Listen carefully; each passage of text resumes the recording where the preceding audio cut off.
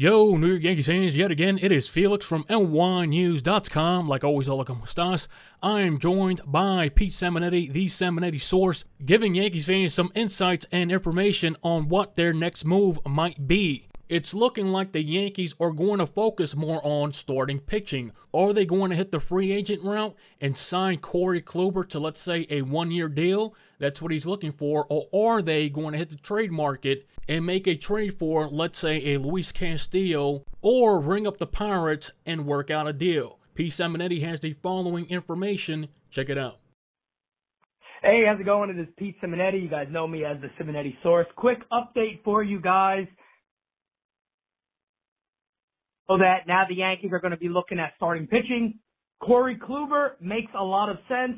He just had his showcase. People came away very surprised about how good he looked. All it's going to come down to is money. We know the Yankees are interested. I don't have anything at the moment right now to confirm that a deal is close, as some people are reporting, or kind of putting that rumor out there that it could be close.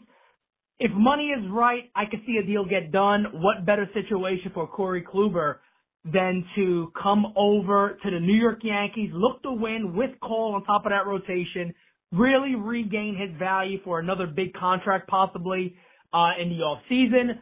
But the Yankees could definitely look at starting pitching, trade market, Musgrove, Steven Brault, other guys in Pittsburgh. They've been connected. Luis Castillo, haven't heard much there, but is also a possibility.